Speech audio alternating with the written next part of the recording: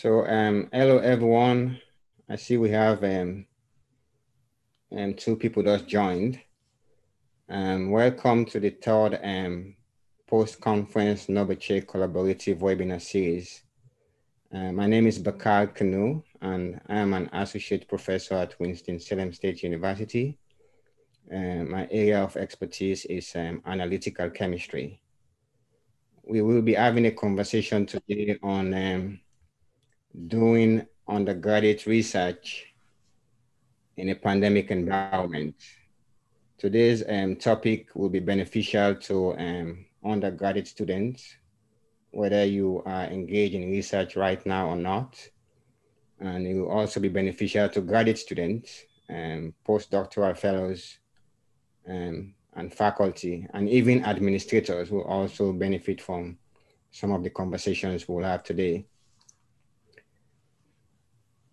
I will be serving as the moderator of this session, and I have two panelists with me, Dr. John Mann and Dr. Haysette Shuler. They will get to introduce themselves in due time.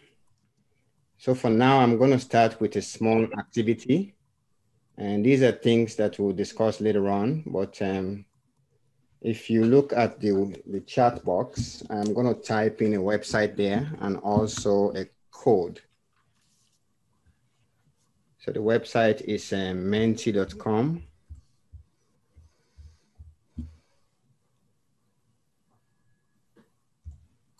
All right.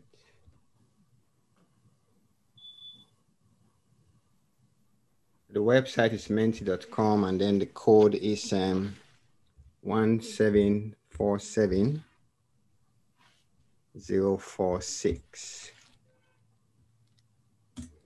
All right, so if you go to that website and then type in that code, there will be a question on what are your thoughts on why undergraduate research is helpful to students. So we're going to talk about this later on, but I just want to get some idea of where we are on that topic before we go into the presentation. I'm going to share my screen so we can look at the responses.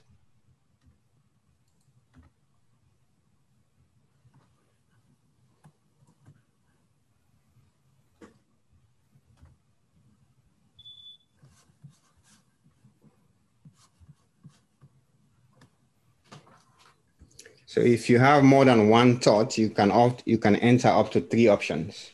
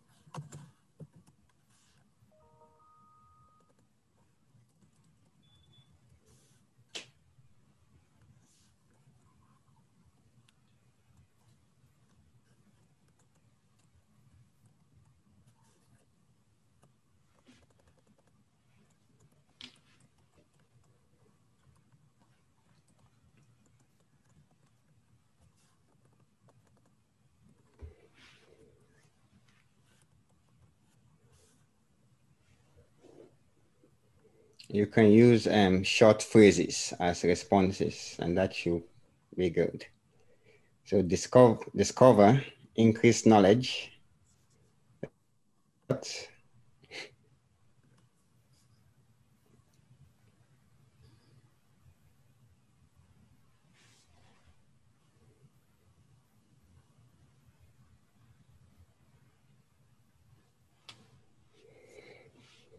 Professional development, that's great. Career development, technical developments. Those are very good. real-world experience.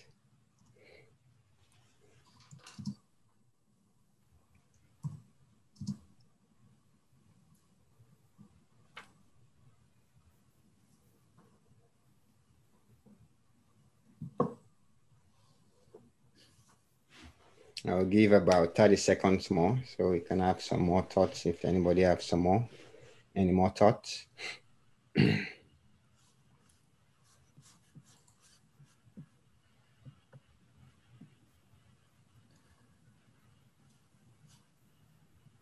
Prepare for a career. Teamwork. Excellence. Increase knowledge. Okay.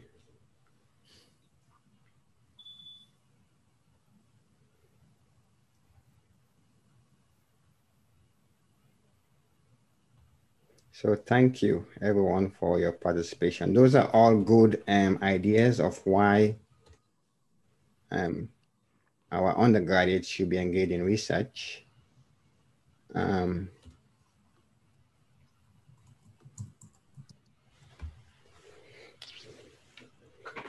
So we'll talk about those ideas later on, but for now, let's continue with the conversation. So for those of you who have no idea what NOBCChE Collaborative is, let me give a brief overview.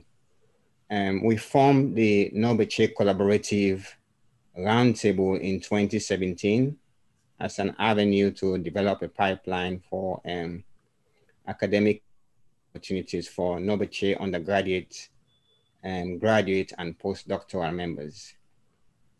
Our primary focus was to help achieve NOBCChe's overall mission and improve representation of people of color in academia. The collaborative consists of 6 institutions, namely Auburn University, Hampton University, Jackson State University, the Ohio State University, University of Pittsburgh, and Winston-Salem State University. In 2018, the partner institutions established an annual conference that provides a novel means of fostering diverse and inclusive environment for STEM opportunities through a collective impact model. From the image as you're seeing on the screen here, you can see the color coded of these 6 institutions. The ones in red are HBCUs, and the ones in blue are either PWIs or MSI institutions. To achieve our goals, we have established the following objectives for the collaborative.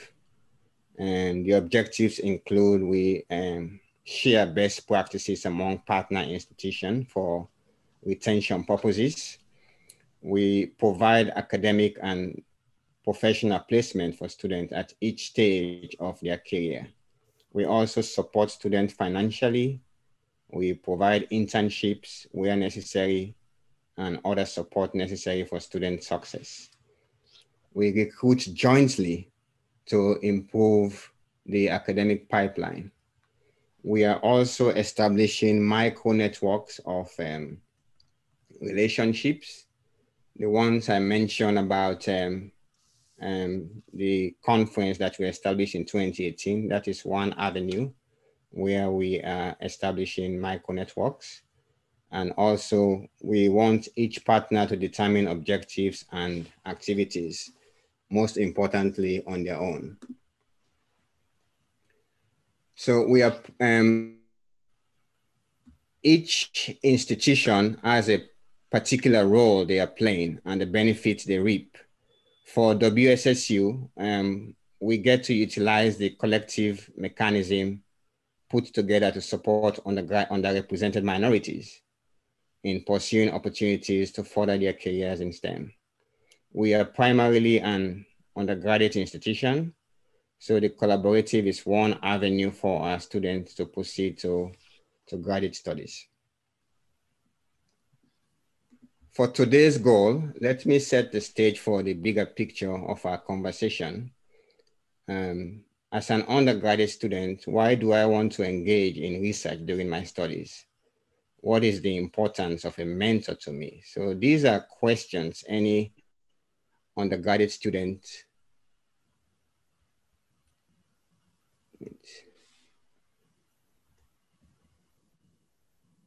these are questions any undergraduate student might ask. If you are an undergraduate student and you do not know the answer to this question before, let me provide some thoughts now. There is often a gap between what is taught in the classroom and what students need to succeed. The only way you can bridge that gap is by finding a good research mentor and engaging in some form of undergraduate research. A good mentor will act as a vehicle for provoking greater expectations from a student.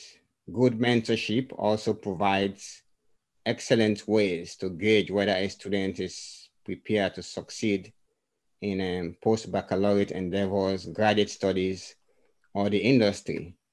It is surprising to note that mentorship is still a hidden pedagogy as well as a high impact practice in undergraduate education.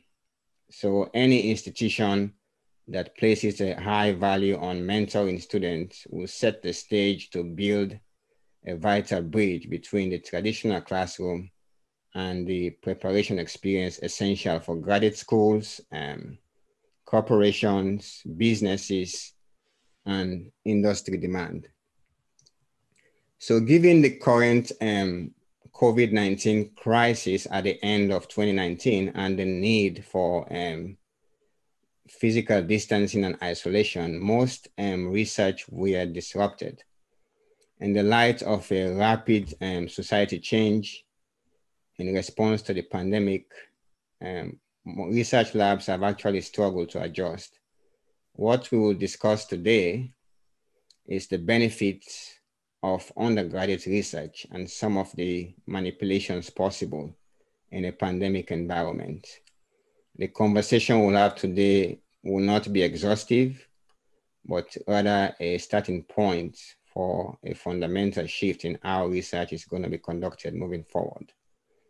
I'm now going to pass you on to our first panelist, who is Dr. John Merle, who will introduce himself and continue with the conversation.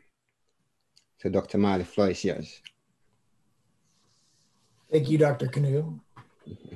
My name is John Merle, and I'm the chair of the chemistry department at Winston-Salem State University. I've been asked to talk about a couple of topics on research. One is, when does research take place? And the other is, what are the benefits to students, undergraduate students, of performing research? So I am a computational chemist, and I commonly use a program called Gaussian. And I don't know if anybody's used this, but at the end of a job, you get a quote, usually, some sort of quote. And one quote that I've obtained that I really like and is topical to research is one by Wernher von Braun. Wernher was a developer of rockets in Germany during the war, but he immigrated to the US and was really a pioneer in US rocketry, leading to NASA missions. So his quote is, "Research is what I am doing when I don't know what I am doing." And the reason I like this, especially in the context of student research, is that it sort of breaks down the boundaries for undergraduate students to what can be considered research. Students often think of research as this daunting topic that is really related to very difficult STEM topics. And in fact, it's really not. research can really be applied anywhere and at any time. It can be applied to, you know, your first day on the job. You don't know how long it's going to take you to drive to your job. Well, what you would do is you would probably over a number of days collect some data as to how long it takes you to get to your job, and you would come to some conclusion.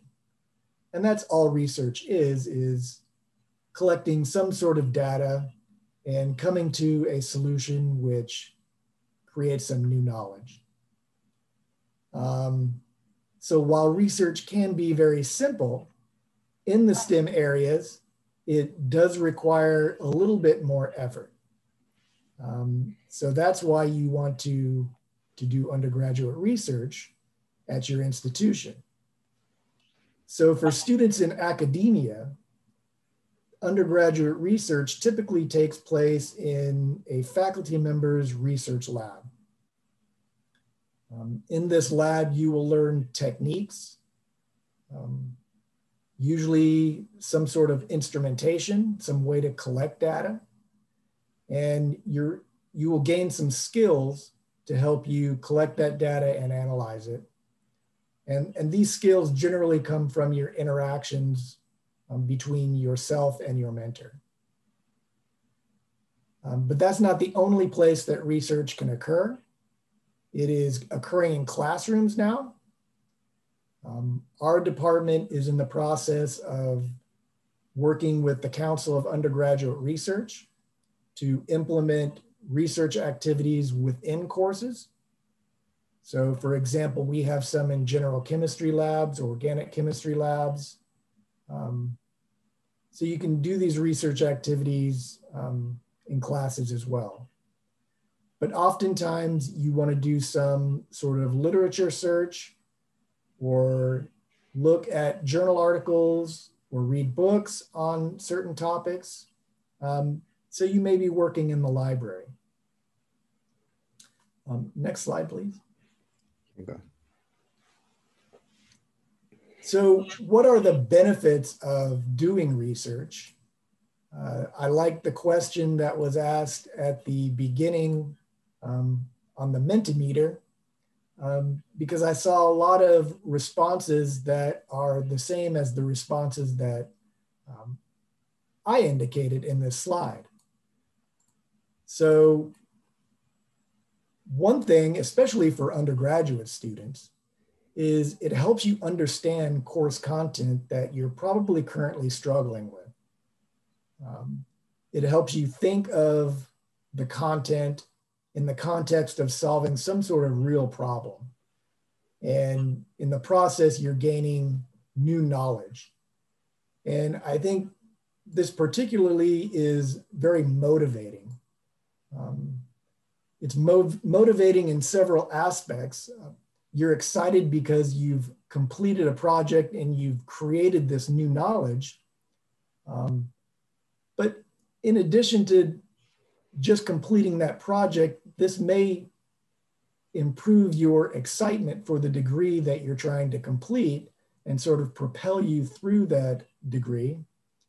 But it also probably gives you a sense of belonging in your STEM field and in your area of research. These research activities are also sort of OJT. I put OJT to represent on-the-job training, right? So if you're going out to get a job, there's nothing better than already having some sort of training in that area. And that will improve your prospects for obtaining the job that you're trying to obtain. It helps you understand how knowledge is actually created. We're starting to sort of get a little bit deeper here, right? When you create knowledge, as I indicated before, when we were determining how long it's going to take you to get to work. So in the lab and in a STEM lab, you're going to need to understand how to create the data.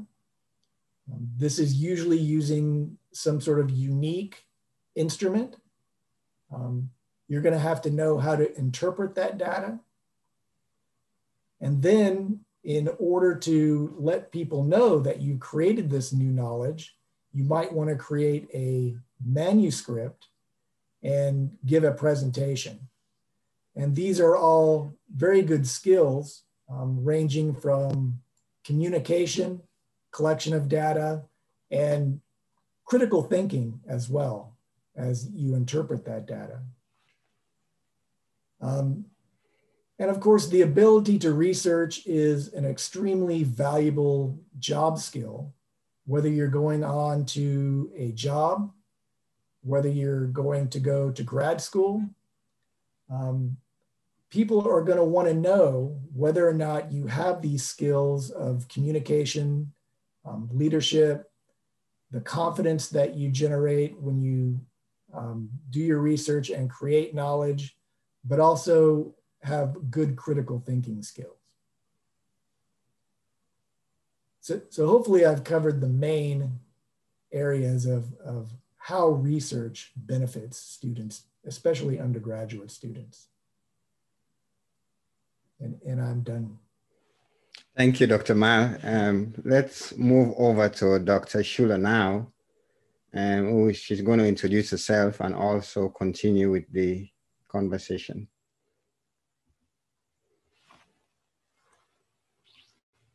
Dr. Shuler, the floor is yours. I'm here. I'm sorry, I was muted.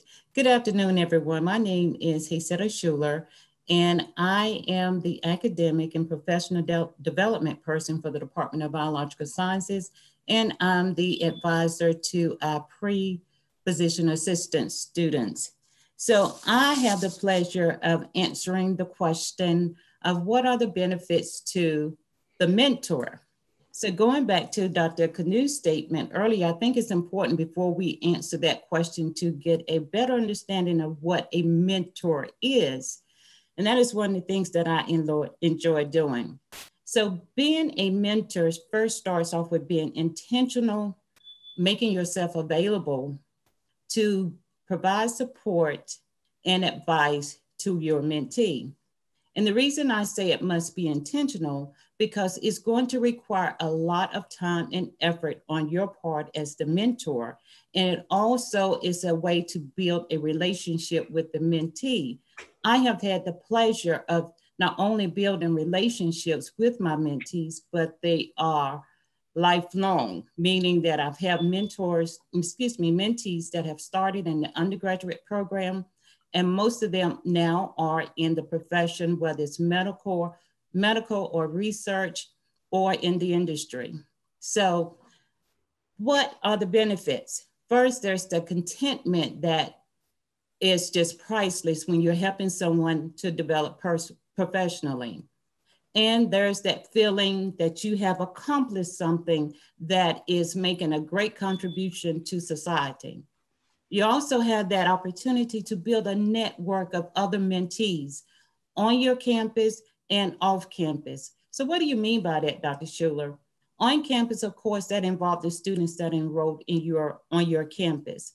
I have extended myself across our campus at WSSU.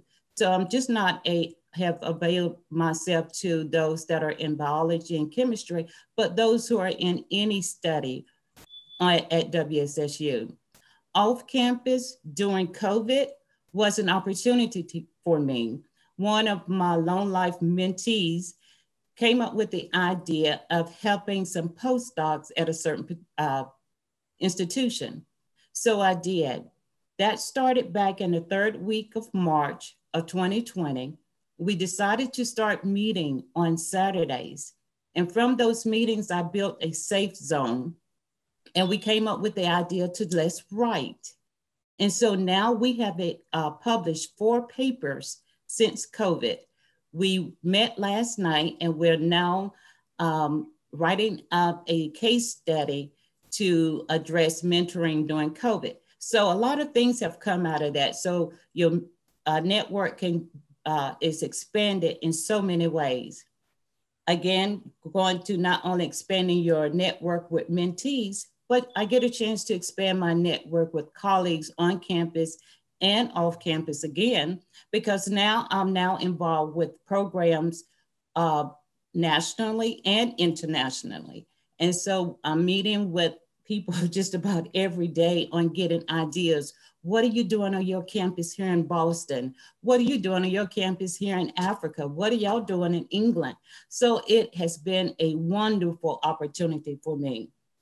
Most importantly, I have developed so much professionally with the aid of my mentees. Well, how could that be so when they're younger than you?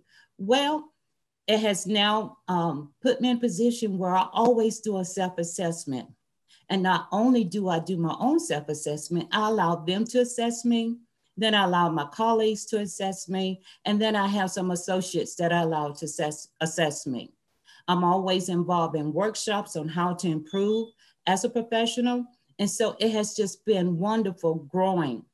And then most importantly, as I said before, you're making a significant contribution, not only in the future of STEM, but in the future of our society as a whole. I think it was during one of the COVID announcements from our current president that we saw where Dr. Fauci is working with one of our African-American students who graduated from a HBCU. And she did a TED talk recently, and she talked about how her mentor is influencing her ability to do the work that she's doing at NIH. So guys, it's a great, fulfilling, priceless opportunity to make contributions to our future, because as a mentor, that's my assessment, that you are leading to the future, you're contributing to the future, and you are help building a better future. Next slide. Okay, so what are the benefits to higher education? And again, my list is not exhaustive, but one of the most important benefits is there's a increased potential for earnings. What do you mean by that? I know some people that do not have an education and they're making X number of dollars. Well, that may be true, but how good are they? What is their expertise? How many people are looking for them? How many people or employers are looking for that person that is a good collaborator, good problem solver? They can have critical thinking skills. Those are skills and abilities that I believe that you get as a researcher, as in the STEM program somewhere. Because as researchers, as we said, there's always discovery. You're always looking for new ideas, new theories, new concepts. You're always adding into current theories, concepts. You're expanding knowledge. You're making contributions to the literature. So I think those are important skills as far as making your money. Then your career path, they are less restricted. What I mean by that, the choices are limited. For example, we had a student who was a biology major and a chemistry minor, and her heart was set on research in cancer. And as she attended a internship program at one of our local universities, she discovered that there was an opportunity to work in the policy area of making policies for research. So she reached out to one of the directors in that area. The director was so amazed about her ability to learn and her willingness to learn. She is now one of the top policymakers when it comes to cancer research at Wake Forest School of Medicine. Another individual, she too wanted to go into the medical field. She came into our program, attended several internship opportunities, and she made it through, I think, her second year in a graduate program. And she was just burnt out because not only was she going to a full-time student, she was working 2 full-time positions. And she decided to take a gap. It was during her gap that she was offered a job with a law firm who is in charge of proven patents for research. So now that's what she does. So again, your options are without restrictions when it comes for a career path. Then you have the benefit of a wider community. Why is that? Because you're always collaborating. You're always looking and discovering and working with others. And so as you're solving problems and you're building up your team, you are now serving a wider community. It's not just your community. Your research could be so important that it may serve the world. Then there are social and cultural reasons. Some of us are in research to address social unrest. Some of us are in research to address issues that are around health. Some of us are in research to just address the inequities and whatever it may be when it comes to social issues. Then there are cultural reasons. We have some students that are looking at, have an interest in research where because of their cultural beliefs, their values, their family values, or their religious beliefs.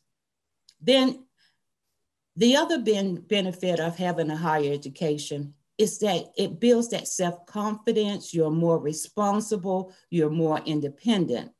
And then you have those personal reasons to why you're wanting to go and obtain a terminal degree or even just a master's. And then it also broadens, of course, your interest and your knowledge base. And we should all be in that position as lifelong learners, just going out of research component. When the tax laws change, we have to learn the new tax laws. Why? Because we don't want to get in trouble with the IRS. And I also believe as you gain more knowledge, you have better health. You know what is the importance of taking care of your health. I see more students on our campus before COVID and after, since COVID has arrived. They're now drinking more water.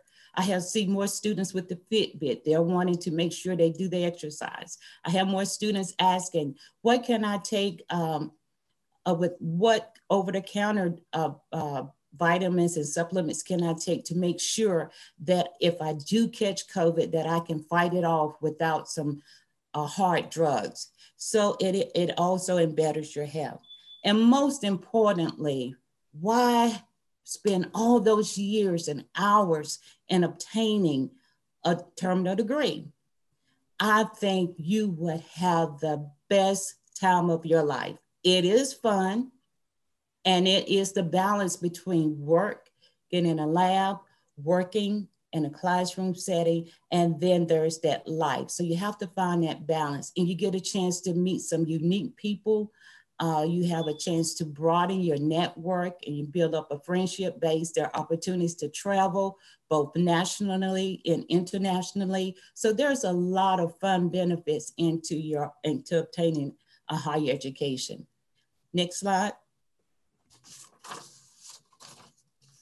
Okay, the question, how did COVID-19 affect our research? Well, as I said before, a lot of our summer research programs, they were canceled. The investigation and research projects that we had started before our spring break, we could not finish those projects. And so they were incomplete for just a moment because we have a great team of professors who were able to become creative and what components they could do online. They were able to do that. And then we had this agreement where we could come in the building. Some would come at a certain hour and do whatever they could do in the lab. And because we didn't want to make sure we was applying to the social distance requirements that was instituted by our governor and our mayor. And so at the end, a lot of the projects were still incomplete because we could not finish everything. Then I believe, and this is just my personal belief, that some of the students' critical thinking skills were hampered because they were distant, and some students had issues with not being able to log into the internet. Some students lived in areas where there was no high-speed internet. So we lost some of those abilities to help improve and develop their critical thinking skills that way. Most importantly, our mail service, FedEx service, was hampered with the delivery of research materials that were ordered. So when we received a notice that we were going to be online, we had to pivot online, and our campus was shut down and only essential workers were allowed on campus. There was no one in place to sign for the delivery of our materials. So then we had to come up and send the items back, reorder the items, and have them sent to another part of campus to where one of the essential workers were. But then we had to be very selective because some of the materials required being stored in a cold room or in a certain temperature room, and they didn't have those capabilities. So in essence, the material went back to the vendor. And as I said, we had to pivot to our online communication. Students had to pivot as well to online communication with their professors.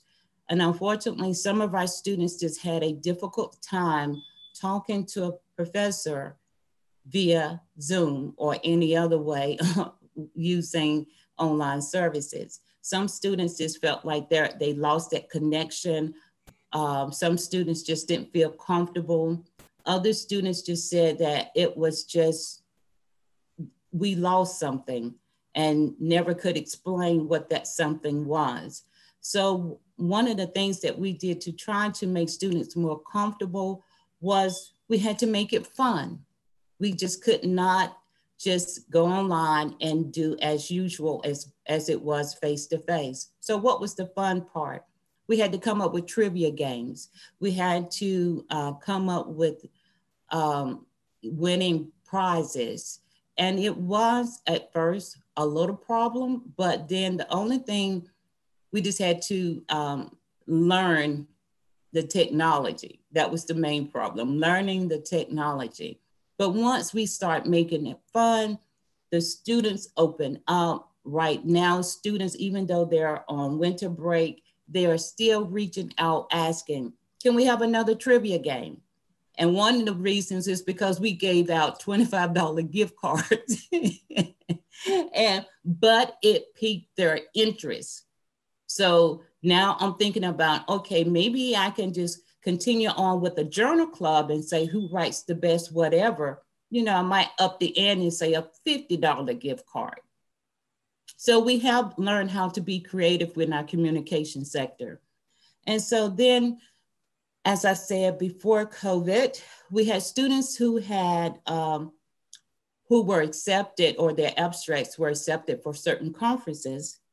And then we found out that although they had been accepted pre-COVID, and although the conference had pivoted to online, they too had to become selective with the number of people that they could allow to attend the conference, even though it was online. And so a lot of our students, believe it or not, lost their spot, only because if they had 200 originally, they had to cut it down to about 10 or 15. So a lot of our students lost out on that. And of course, there was a big blow to their confidence. They just felt like, you know, it was no reason to continue. But we have a great chair, Dr. Bott. He found a way to maneuver and to allow them to present their abstracts here on our campus during a conference that Dr. Allen was in charge of. So it kind of worked out. And then the online research seminars, they have proven to be well. Students now, some of our professors are allowing students to lead those seminars. And so it has really been a way for students to continue building on their critical thinking skills, building on their professional skills, and learning how to put a seminar together. Because if you continue on this path with my postdoc mentees, we are now doing, we're going to set up for a Gordon conference, which this is my first time doing that, and it requires a lot of work.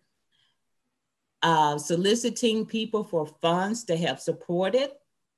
And so teaching students now in the undergraduate program what that looks like, what work is required to actually put on a conference. And a Gordon conference is one of the largest conferences. And so we have financial support from a lot of people, and that is coming because of Twitter. I was shocked. We put out a solicitation and schools from across the world are donating. And so that's very exciting to me. So those are the things that I have to say, and we can go to the next slide. Is this the last one for you, Dr. Shuler? Yes. Okay, thank you. Thank you very much. And let me just, before I continue to talking about some of the recruitment avenues, let me share briefly my experiences over the during the COVID time. So our institution actually closed down in March of this year. Mm-hmm. And I think we were away for about 2 months off campus. And so some of us who were probably interested in research begin to find a way to navigate back into our research labs. Like for me, I was coming to the research lab on specific times during the day, but I'm there alone anyway, trying to catch up on projects that have actually fallen behind. And so over the summer, I decided that I needed some help with some other activities that were going on with research.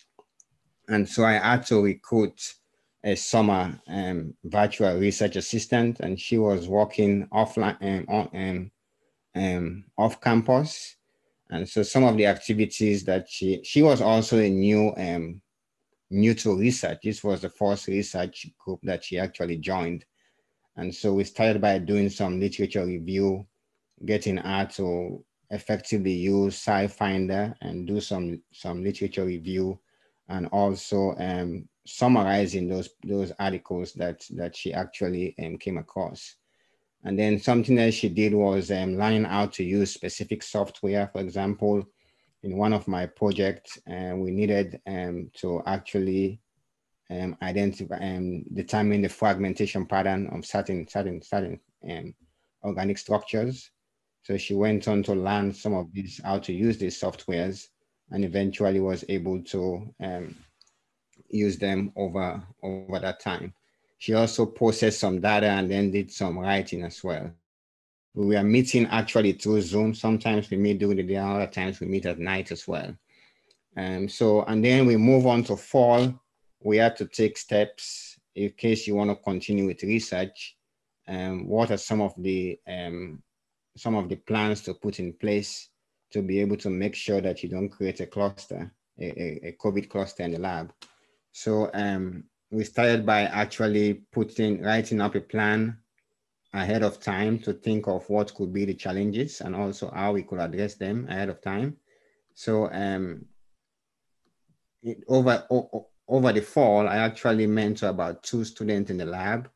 And so some of the things we did on a daily basis was to assign sittings, and also we have like an everyday questionnaire related to the health issue. And then also we did temperature checks.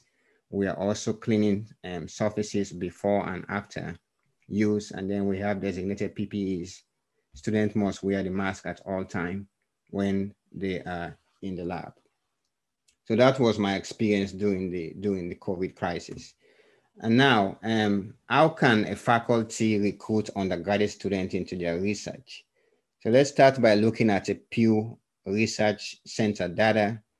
This data show that 95%, 90%, and 82% of individuals aged 13 to 17 for the 95%, 18 to 29 for the 90%, and 30 to 49 years of age for the 82%, use some form of social media. We are talking about a broad reach for online advertisements and recruitment for research. The online advert avenue also has the potential to recruit populations typically considered hard to reach. So studies using advertisement via social media have shown to be financially feasible. They are not much expensive. They attract many individuals. and they also have condensed recruitment periods. So what are some of the examples we're talking about? We're talking about Facebook, Twitter, Instagram as social media networks. You can also use dating apps as well. But if you go through that avenue, try to make sure you use those apps. And most of the young people actually go. Things like Grindr, Scuff, or Jacked can be used for those purposes. One disadvantage of short recruitment effort is the limited or lack of access to the internet. We have seen this a lot during the past 2 semesters. Suddenly, we had to teach online, and we find out that most of our students did not have internet access where they actually live. Other traditional methods that can be applicable, you can use flyers on your campus. This is one strategy we use quite often. You can also do class online surveys for research. You recruit initial participants, which you call seeds, and then you allow these participants to go on and recruit their friends in classes. Other strategy I've used in my research lab is that students who are working in my lab already, they have a task to actually try to recruit other students in their classes. In fact, one of the students that ended up working in my research lab this semester was actually recruited through that avenue. So I see we have some time for questions. I'm going to open the floor now for questions. Let me stop share. If anybody has a question, please put it in the chat. And if you want to speak as well, that's also possible. You can just raise your hand up and we can give you the floor. So let's open the floor for questions now.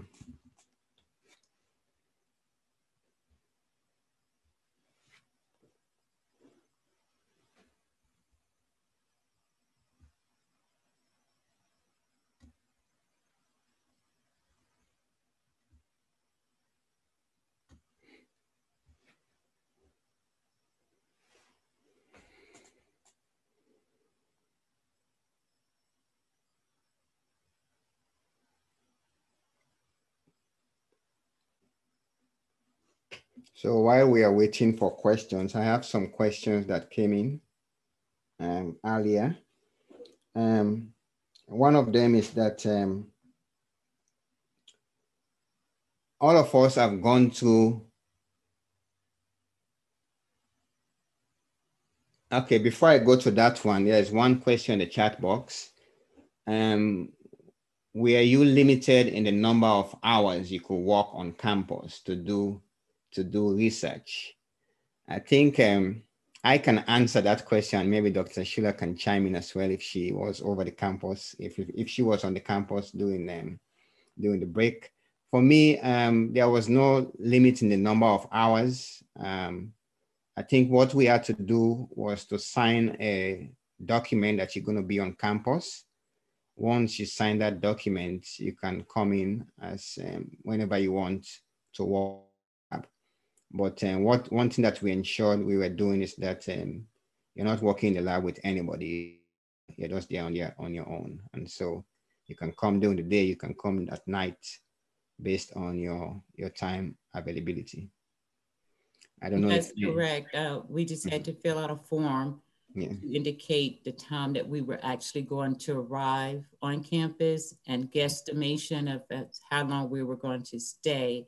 But even if we said we was going to stay 2 hours and it ended up being 3 to 4, we just had to inform our chair, who would then inform the dean. And so it was basically left up to you as the individual who were going into the lab. The only other requirement, as Dr. Kanu has said, is that we had to make sure that we were had our PPE and to make sure that we followed the guidelines according to what was instituted in our area from our governor when it came to COVID. But to answer that question, the limit, there was no restriction. Mm-hmm. So one thing that might be very helpful, especially if we have some students on the line, is for us to share of our experiences as undergraduate student. So there was a question which, what was your experience as an undergraduate student, and how did you get into undergraduate research during that time? Who wants to go first? Repeat that. I'm sorry, Dr. Canoe. Yeah, what was your experience as an undergraduate student, and how did you get into undergraduate research during that time? My experience was fun. I made it fun because one of the things that for me, and it is true for all students, is that uncertainty. I really was not sure what I wanted to study. I knew that I wanted to study something, but what that something was, I was clueless.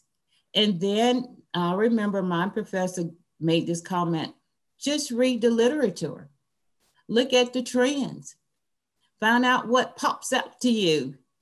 And when I began to read the literature, everything was popping out to me. And I was not sure until I started talking to other students.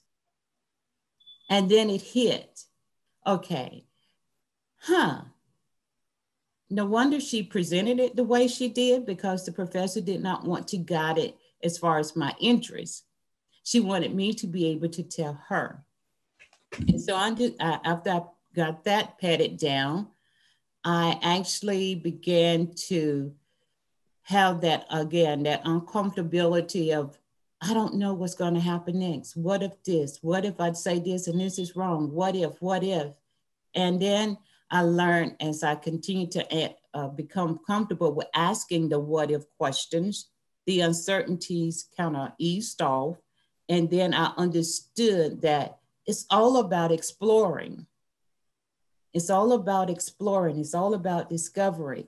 So in order to narrow it down to a research topic, that was no problem for me. And the more I got involved, the more I went through the methods, especially when I started collecting the data, that was most exciting for me. I was so thrilled with the data collection process. And then it became like your baby, like this is yours. You're responsible for this. And then my professor, she didn't put any restrictions on us. She just wanted us to discover. But she would ask, okay, did you think about trying this? And I was like, no, I didn't. What is that? And she would say, well, let's just see what would happen. And so again, collecting the data, analyzing the data, of course, learning statistics wasn't at first. I didn't think I was going to be good at it, but then that too became my baby. So I started using real life issues to help me hone into my research. So it became, once I completed my first study, that was just it. I was ready to go on to the next thing. And it's still going. It's still going. It's either you like it or you don't. Okay. Thank you so much. Dr. Ma, you want to share something? Or? Yeah, I can just say my first introduction to research came in an undergraduate class. It was physical chemistry lab. We were required to do a bunch of typical labs, but we also needed to come up with a project working with one of the professors in the department. So I worked with a professor in the department. I don't know, when you're looking for mentors, make sure you look for mentors that like people. Mine was sort of standoffish, but we got through it. I did a lot of work on my own, but it was satisfying. I completed the project, ended up presenting at a ACS meeting. So it's good. Make sure that you get that experience as an undergraduate, definitely. Thank you. My experience in that area was my undergraduate study was an honors program, and so by default we were required to do a research project, a detailed research project, and submitted a dissertation. And I think I worked on electrochemical cells. So one thing we were trying to look at was to determine the feasibility of certain types of reactions. So we have to set up these electrochemical cells and determine whether the reaction is possible. It was a very, very fun experiment. That was the very first time I tend to look at how current and those kind of things work. Top electrical equipment and to be able to get current as well as energy out of it. So it was very, very good experience for me during that time. Another question we have is that how have we benefited from being an undergraduate research mentor? So if we could just summarize briefly each and every one of us so we can get to it within the time frame. Well, I think the biggest benefit, as I said previously, you are making contributions to the future. Mm-hmm. All right, thank you. For me, there's been about 3 to 4 reasons why I think mentoring undergraduate students is beneficial. The first one would be helping students to identify their strengths and weaknesses. Most of the time, most undergraduate students don't actually have a clarification of what those are. And so when they get to involve in research, we are able to summarize in a very quick period of time what are their strengths and what are their weaknesses, and then we can work on improving on areas of weakness. One thing that have been a satisfaction to me is that I am capable of playing a role wherein I can provide students an environment where they can be successful, safe, and confident in their ability in the end. The second one, as a faculty member, we spend long hours teaching lots of classes while conducting research, writing, and reading at the same time, sometimes with very, very little pay. And it's a way to remind me of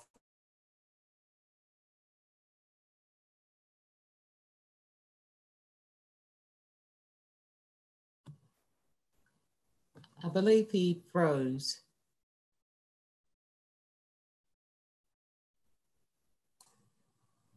So while he's out, oh, here he is. Okay. Who's that? You stopped for a few seconds. Oh, I stopped? Mm-hmm. Oh, okay. I don't know where I stopped anyway, but I was saying that it's fulfilling to get students to, when they text, sometimes they text you late at night or early in the morning to tell you of their successes.